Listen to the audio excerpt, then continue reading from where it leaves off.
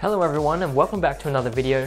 Today's an exciting day. Android 11 is finally out for a lot of the Pixel devices, mainly except for the first generation Pixel.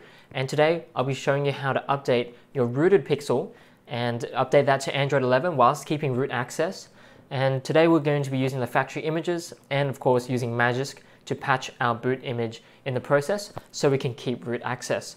So currently my Pixel 3 here is rooted using Magisk and it's on the latest stable version, but unfortunately the stable version right now does not work on Android 11, so we will need to do something about that. We'll be using the Canary builds of Magisk and Magisk Manager, but I'll go over that in a second. But why don't we head over to our computer where we can start downloading a few things. So here is the blog post just to say Android 11 is released, but let's talk about Magisk because we need to update our current stable version of Magisk to the Canary builds. Down here, you need to visit this GitHub link on your phone. It probably makes the most sense because we'll be updating the Magisk Manager APK using this one that we can download here, the Canary build. So why don't we head over to our phone real quick. I know it is a bit small, but hopefully we can still see what's happening here. So I'm on the GitHub page, which I'll link down below as well. And all you have to do is scroll down to Magisk Manager Canary and tap on that link here. And then tap OK. It's going to download an APK for us. And before we install it, you need to make sure that your Magisk Manager that you have currently installed, if you go to the settings here, make sure that your Magisk Manager is not hidden. So you will need to restore Magisk Manager if you have hidden Magisk Manager before, and then go back to Chrome or whatever and open the app and install it. Now, our app is installed, we're going to open it and we're going to see this new interface that we're using. This is the Canary build of Magisk Manager. You can see the version that you've installed here. Now we need to make sure that the latest version is actually the Canary build because we don't want to flash the normal one. We need to go to settings up in the top right hand corner, tap on update channel. You can see it's blank right now. We need to make sure we select Canary. Once you've done that, we can head over back here and you can see we are ready for an update. But we don't need to update our current installation. We need to make sure it patches our Android 11 boot image with the Canary build of Magisk. So why don't we go back to our computer where we'll finish off downloading the rest of our things that we need. So let's head over to the next link, which is the latest version of the SDK Platform Tools. You're going to need this. This is just ADB and fastboot, these programs we use to communicate between our phone and our computer. You probably already have these, but just make sure it's the latest version. The last time it was updated in July. So click on this blue download link here for your operating system. You'll need to agree and read to the terms and conditions, and then click on the blue download button. I'm going to save everything into one folder just to make it easy for us to ensure that we have everything together. So download the SDK Platform Tools, and also you'll need to download the latest factory image, of course, for our Pixel 3. I'm going to go to blue line here, or whichever Pixel you have. I want to scroll down here to our Android 11 build, and you'll notice that this particular one says all carriers except IN. So if you're on the IN carrier, you might want to wait for even next month, or unless they release another factory image this month to kind of fix whatever is wrong with this one in regards to using it on IN.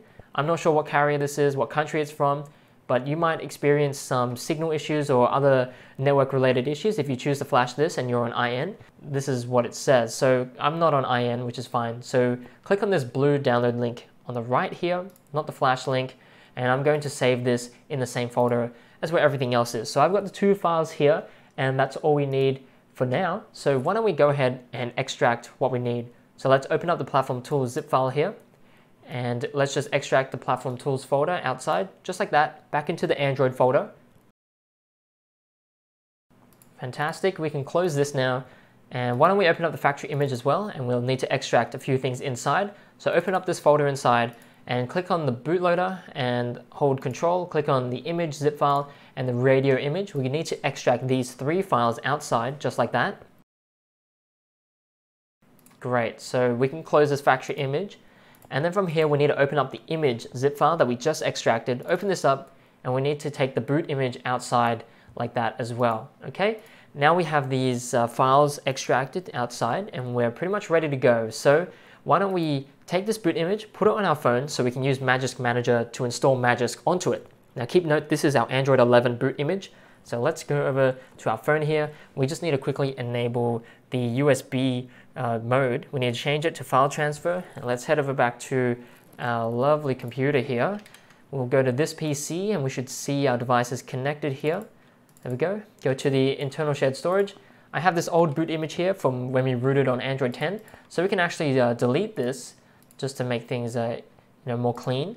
We're going to copy over the boot image into the root of the storage down here. Don't put it in one of these folders, you might accidentally drag and drop onto there.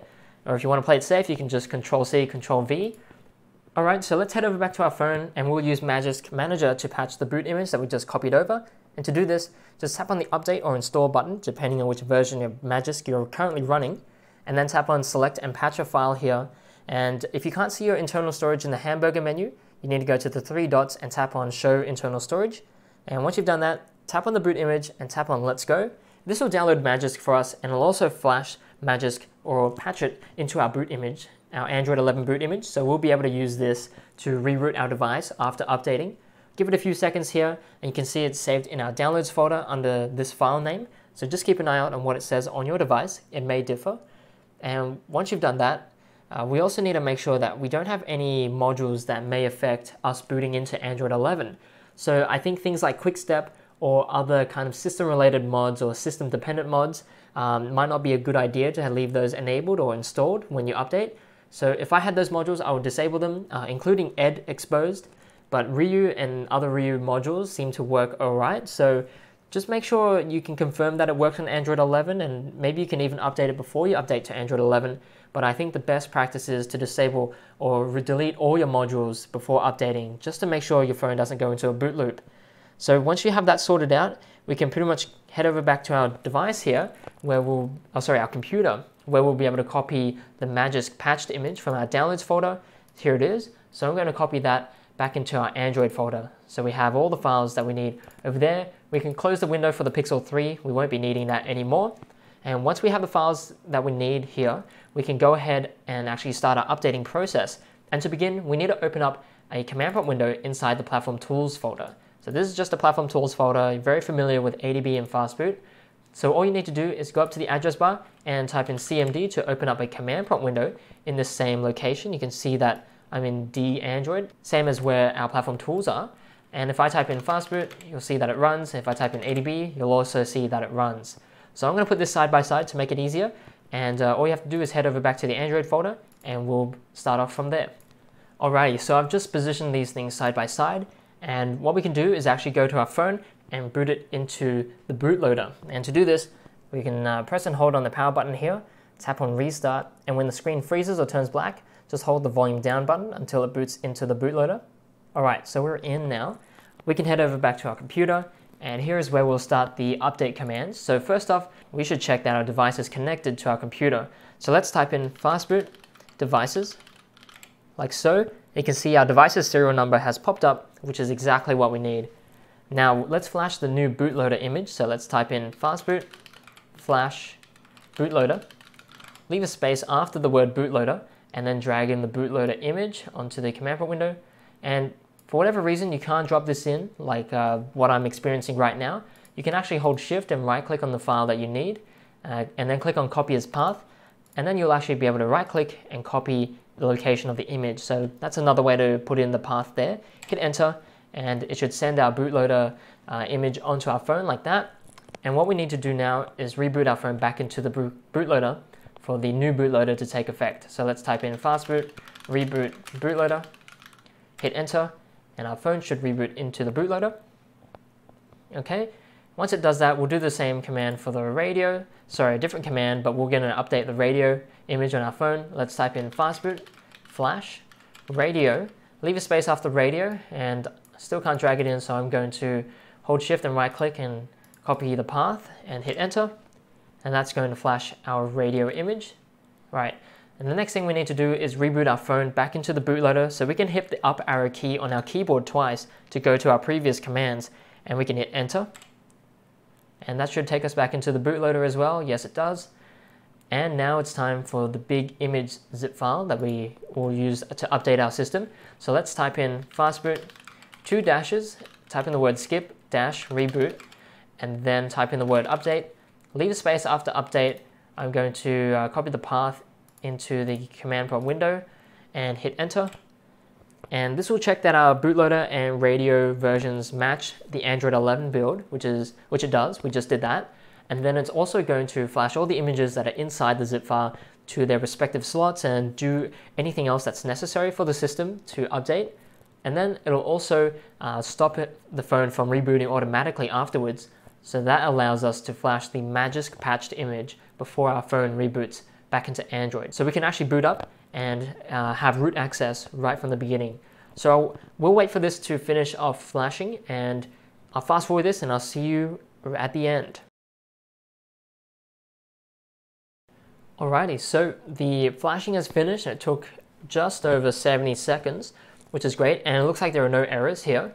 If you do experience an error, I recommend booting your phone back into the bootloader using the menu options here, and then go ahead and run the same command that we just did, the update command. But since everything has finished just fine, we're going to flash the Magisk_patched image now to our boot partition. So let's type in fastboot flash boot, leave a space after boot. I'm going to copy the path again, right click here and hit enter, and that has finished flashing the boot image. So why don't we reboot our phone into Android and see if our phone turns on. So why don't we do it on our device here, do the honors on our device. Alright, I'm just going to press the power button and let it reboot into the system now. Have your fingers crossed, and hopefully your phone will boot into Android 11 whilst rooted with the latest version of Magisk Canary. Alrighty, that was a quick startup, and let's unlock that. We can already see the new Android R USB debugging kind of icon. And there we go, we're just finishing the system update, which is fantastic. But why don't we have a look at Magisk Manager again and make sure that we're still rooted, because that's very important. And there we go, we're still rooted. We're on the Canary build of Magisk, so you know it's definitely worked. And here we go, everything's normal again. So you can hide the Magisk Manager if you want to, which is fine. You can do that now, and you can check out other modules that may be compatible with Android 11, but just double check that they are. You might end up in a boot loop afterwards, but you know, that shouldn't stop anyone. But anyways, we're now updated to Android 11 whilst rooted, and we didn't lose any data, which is even better. So thank you so much for watching. If you have any other questions or comments, please feel free to leave them down below, or even better yet, join us on Discord. We have plenty of good chats there, and of course, if you're looking for help, I think Discord is the place to go. You can share pictures and type in longer messages, and I'll definitely get your messages, and you should definitely get my replies, unlike YouTube comments. Anyways, thanks for watching again, and as always, happy flashing.